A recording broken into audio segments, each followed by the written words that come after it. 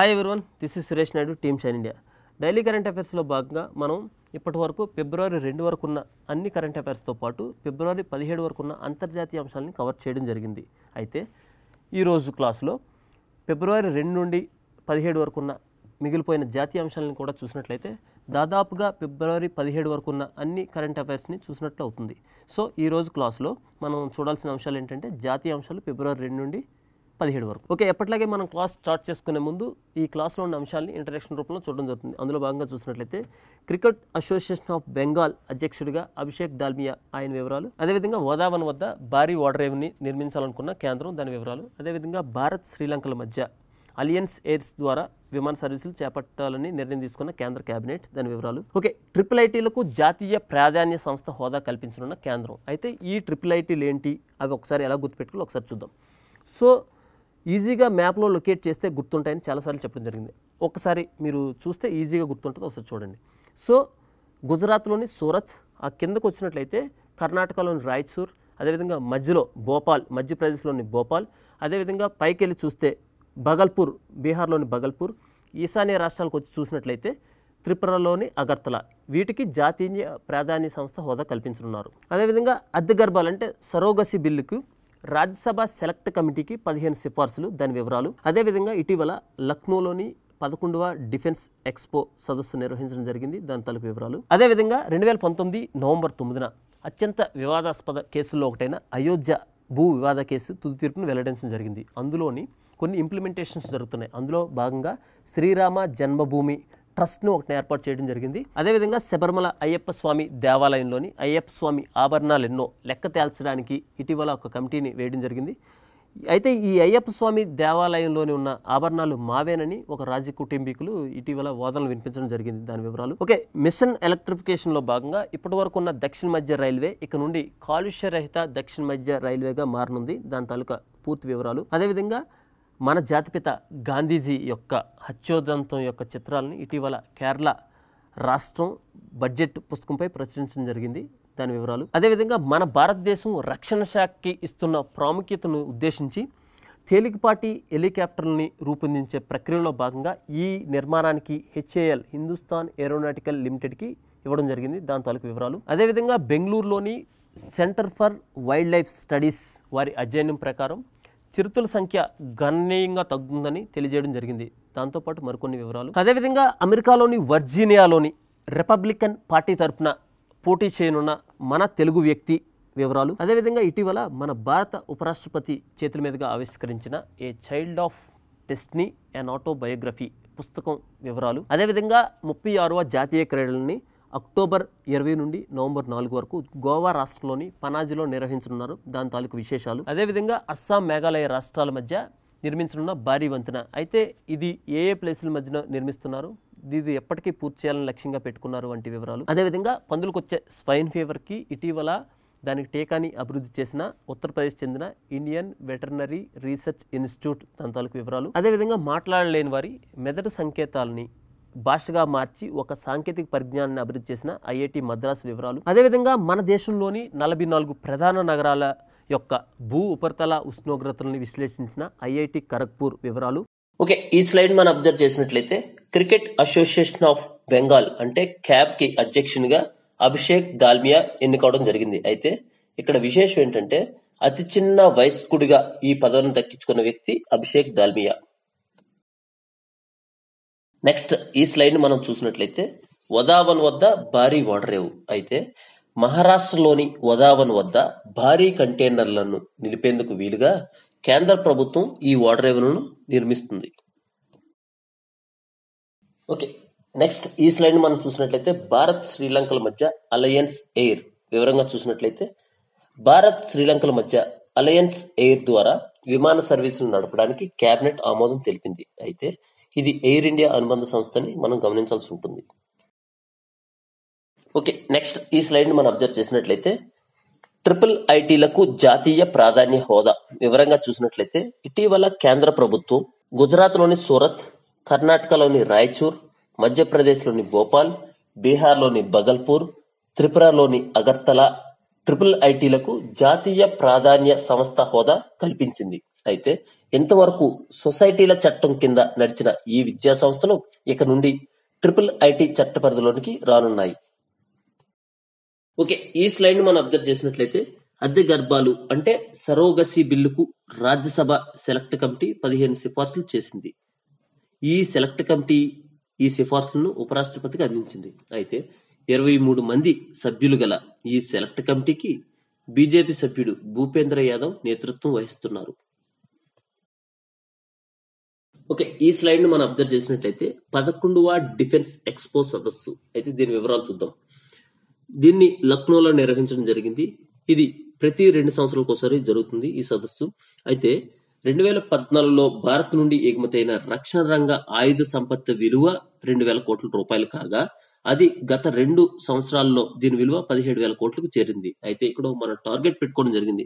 రాబోయే 5 సంవత్సరాల్లో దీన్ని రెట్టింపుకు పైగా అనగా 35,600 కోట్ల రూపాయలు ఎగుమతులను చేయాలని భారత ప్రధాని మోడీ పిలుపునివ్వడం జరిగింది. ఓకే, డిఫెన్స్ గురించి చర్చ వచ్చింది కాబట్టి ఈ సందర్భంగా మరికొన్ని ఇంపార్టెంట్ పాయింట్స్ మనం ఒకసారి చూసినట్లయితే మొట్టమొదటి భారత్ ఆఫ్రికా రక్షణ మంత్రుల సమావేశంలో భాగంగా లక్నో డిక్లరేషన్ ను ఆమోదించడం జరిగింది. అయితే ఈ డిక్లరేషన్ పై 50 ఆఫ్రికన్ దేశాలు సంతకాలు చేయడం జరిగింది. అదేవిధంగా ఈ డిక్లరేషన్ ప్రకారం నైజీరియా, టాంజానియా, ఇథియోపియా వంటి దేశాల్లో డిఫెన్స్ అకాడమీలను ఏర్పాటు చేయనున్నారు. ఓకే, స్క్రీన్ మీద కనపడుతున్న ఈ ఇంపార్టెంట్ అంశాన్ని ఒకసారి చూసినట్లయితే శ్రీరామ జన్మభూమి తీర్థక్షేత్రం పేరుతో ఒక ట్రస్ట్. అయితే ఈ తీర్థక్షేత్రం పేరుతో సుప్రీంకోర్టు ఆదేశాలకు అనుగుణంగా అయోధ్యలో రామ మందిరం నిర్మాణం కోసం ఈ స్వతంత్ర ట్రస్ట్ ను కేంద్రం ఏర్పాటు చేసింది. అయితే ఈ ట్రస్ట్ తొలి సమావేశాన్ని ఫిబ్రవరి 19న న్యూఢిల్లీలో నిర్వహించనున్నారు. అయితే ఈ ట్రస్ట్ లో 15 మంది సభ్యులు ఉండగా 9 మంది శాశ్వత సభ్యులు, 6 మంది నామినేటెడ్ సభ్యులు ఉంటారు. అయితే ఈ ట్రస్ట్ కి చైర్మన్ గా పరాశరన్ ఉన్నారు. ఈ ట్రస్ట్ కి విరాళంగా గుర్తుపెట్టుకోండి, ఈ ట్రస్ట్ కి విరాళంగా కేంద్రం నగదు రూపంలో ₹1 మాత్రం అందించింది. అయితే 2019 నవంబర్ 9న సుప్రీంకోర్టు ఇచ్చిన అయోధ్య తుది తీర్పులో భాగంగా సున్నీ సెంట్రల్ వక్ఫ్ బోర్డుకి 5 ఎకరాల భూమిని కేటాయించాలని సూచించగా ఆ భూమిని ఉత్తరప్రదేశ్ ప్రభుత్వం దన్నీపూర్ గ్రామంలో కేటాయించింది. గమనించగలరు. ఓకే, ఈ స్లైడ్ ని మనం అబ్జర్వ్ చేసినట్లయితే శబరిమలలోని అయ్యప్ప దేవాలయానికి ఉన్న ఆభరణాలెన్నో లెక్క తేల్చడానికి సిఎన్ రామచంద్ర నాయర్ కమిటీ. అయితే ఈ కమిటీని సుప్రీంకోర్టు నియమించడం జరిగింది. ఈ కమిటీ ఆభరణాల విలువను లెక్క కట్టి ఆ విలువను సుప్రీంకోర్టుకు నివేదిస్తుంది. అయితే ఇక్కడ ఇంపార్టెంట్ నోట్ ఏంటంటే ఈ ఆభరణాలు తమవేనని పందలం రాజీ కుటుంబీకులు వాదిస్తున్నారు. ఓకే, స్క్రీన్ మీద కనపడుతున్న ఈ స్లైడ్ ని మనం అబ్జర్వ్ చేసినట్లయితే మిషన్ ఎలక్ట్రిఫికేషన్ లో భాగంగా 2023 నాటికి దక్షిణ మధ్య రైల్వే కాస్త కాలుష్య రహిత దక్షిణ మధ్య రైల్వేగా మారనుంది. కారణాన్ని చూసినట్లయితే 2023 నుండి దక్షిణ మధ్య రైల్వేలో డీజిల్ ఇంజిన్లను పూర్తిగా ఆపివేయనున్నారు. ఒక ఇంపార్టెంట్ నోట్ ఏంటంటే 2028 నాటికి దేశంలో రైల్వే నెట్వర్క్ అంతటిని సౌరశక్తితో నిర్వహిస్తామని ఇటీవల రైల్వే శాఖ మంత్రి పీయూష్ గోయల్ ప్రకటించారు. అదేవిధంగా 20,000 మెగావాట్ల సౌర విద్యుత్ ఉత్పత్తికి ₹1,00,000 కోట్ల పెట్టుబడులు పెట్టాలని ప్రణాళికలు కూడా సిద్ధం చేస్తున్నారు. ఓకే, స్క్రీన్ మీద కనపడుతున్న మన జాతిపిత గాంధీజీ గురించి ఉన్న అంశానికి సంబంధించిన విషయాన్ని చూసినట్లయితే కేరళ బడ్జెట్ పుస్తకంపై గాంధీ హత్యోదంతం చిత్ర దృశ్యాలు. అయితే కేరళ బడ్జెట్ పుస్తకం కవర్ పేజీపై నాథూరామ్ గాడ్సే కాల్పులు జరిపిన తర్వాత గాంధీజీ తన అనుచరుల మధ్య ఒరిగిపోతున్న దృశ్యాలను ప్రచురించడం జరిగింది. స్క్రీన్ మీద కనపడుతున్న ఈ స్లైడ్ ని చూసినట్లయితే భారత సైనిక దళాల్లోకి తేలికపాటి హెలికాప్టర్స్ ని రూపొందించే బాధ్యతను హిందుస్థాన్ ఏరోనాటిక్స్ లిమిటెడ్ కు అప్పగించిన కేంద్ర రక్షణ శాఖ. అయితే హెచ్ఏఎల్ వీటిని గతంలో ఉన్న చేతక్ స్థానంలో రూపొందించనున్నారు. ఓకే, నెక్స్ట్ చిరుతల గురించి తెలియజేసే ఈ స్లైడ్ ని ఒకసారి అబ్జర్వ్ చేసినట్లయితే బెంగళూరులోని centre for wild life studies వారి అధ్యయనం ప్రకారం దేశవ్యాప్తంగా గణనీయంగా తగ్గిన చిరుతల సంఖ్య. అయితే వీరి అధ్యయనం ప్రకారం పశ్చిమ కనుమలు, అదేవిధంగా దక్కన్ పీఠభూమి, ఉత్తర శివాలిక్ పర్వతాల్లో ఎక్కువగా సంచరించే ఈ చిరుతల సంఖ్య దాదాపు 70 నుండి 90% తగ్గిందని తెలియజేసింది. ఓకే, నెక్స్ట్ ఈ స్లైడ్ చూసినట్లయితే వర్జీనియాలోని 11వ కాంగ్రెస్ డిస్ట్రిక్ట్ లో రిపబ్లికన్ పార్టీ తరపున పోటీ చేయనున్న మన తెలుగు వ్యక్తి వంగ అనంతాత్ముల. అయితే ఇక్కడ నుండి ప్రతినిధుల సభకు పోటీ చేస్తున్న తొలి భారత సంతత అభ్యర్థి అని గమనించగలరు. ఓకే, స్క్రీన్ మీద కనపడుతున్న ఈ బుక్ గురించి ఒకసారి చూసినట్లయితే a child of destiny and autobiography పుస్తక రచయిత కోనేరు రామకృష్ణారావు. అయితే ఈ పుస్తకాన్ని ఉపరాష్ట్రపతి వెంకయ్యనాయుడు ఆవిష్కరించడం జరిగింది. ఓకే, స్క్రీన్ మీద కనపడుతున్న ఈ స్లైడ్ ని ఒకసారి చూసినట్లయితే 36వ జాతీయ క్రీడలు. అయితే ఈ 36వ జాతీయ క్రీడలని గోవా రాష్ట్రంలోని పనాజీలో అక్టోబర్ 20 నుండి నవంబర్ 4 వరకు నిర్వహించనున్నారు. అయితే ఇందులో మొత్తం క్రీడాంశాలు చూసినట్లయితే 37 కాగా దీని మస్కట్ గోవా రాష్ట్ర పక్షి అయిన రుబిగులా లేదా ఎల్లో థ్రోటెడ్ బుల్బుల్. అయితే ఈ తర్వాత నిర్వహించనున్న 37వ జాతీయ క్రీడలకి ఆతిథ్యం ఇవ్వనున్న రాష్ట్రం ఛత్తీస్గఢ్. ఓకే, నెక్స్ట్ స్క్రీన్ మీద కనపడుతున్న ఈ బుక్ గురించి ఒకసారి చూసినట్లయితే పూర్ణ మిడం పుస్తక రచయిత సొంటి శారదామూర్తి. స్క్రీన్ మీద కనపడుతున్న అస్సోం మేఘాలయాల మధ్య భారీ వంతెన నిర్మాణం, దాని వివరాలను ఒకసారి చూద్దాం. దీన్ని అస్సోంలోని ధుబ్రి నుండి మేఘాలయలోని పుల్బరి వరకు బ్రహ్మపుత్ర నదిపై 20 కిలోమీటర్ల మేర నిర్మించనున్నారు. అయితే ఈ నిర్మాణాన్ని 2020-27 మధ్య పూర్తి చేయాలని లక్ష్యంగా పెట్టుకోవడం జరిగింది. ఓకే, స్క్రీన్ మీద కనపడుతున్న ఈ స్లైడ్ ను ఒకసారి చూసినట్లయితే cell culture classical swine fever vaccine ను అభివృద్ధి చేసిన ఉత్తరప్రదేశ్ కు చెందిన ఇండియన్ వెటర్నరీ రీసెర్చ్ ఇన్స్టిట్యూట్. ఇది ఐసిఏఆర్ కు అనుబంధ సంస్థ. అయితే ఇక్కడ ఐసిఏఆర్ ఎబ్రివేషన్ ఒకసారి చూసినట్లయితే Indian council of agricultural research. అయితే ఒక ఇంపార్టెంట్ నోట్ ఏంటంటే పందులకు వచ్చే ఈ స్వైన్ ఫీవర్ ను నియంత్రించడానికి ఈ వ్యాక్సిన్ అభివృద్ధి చేయడం జరిగింది. నెక్స్ట్ ఈ స్లైడ్ చూసినట్లయితే మాట్లాడలేని వారి మెదడు సంకేతాలను భాషగా మార్చే ఆర్టిఫిషియల్ ఇంటెలిజెన్స్ తో కూడిన సాంకేతిక పరిజ్ఞానాన్ని అభివృద్ధి చేసినట్లు ప్రకటించిన ఐఐటి మద్రాస్.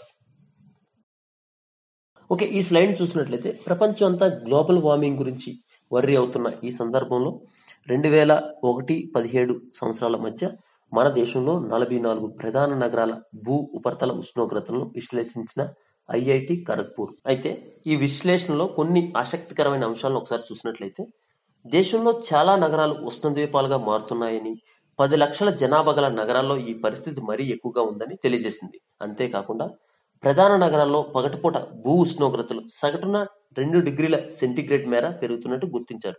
అయినప్పటికీ కలకత్తా, గౌహటి, పూణే భూభాగాలు త్వరగా చల్లబడుతున్నాయి. దీనికి ప్రధాన కారణం ఏంటంటే ఆ నగర శివారుల్లో హరితవనాలు, పచ్చటి పంట పొలాలు ఎక్కువగా ఉండవు అని తెలియజేసింది.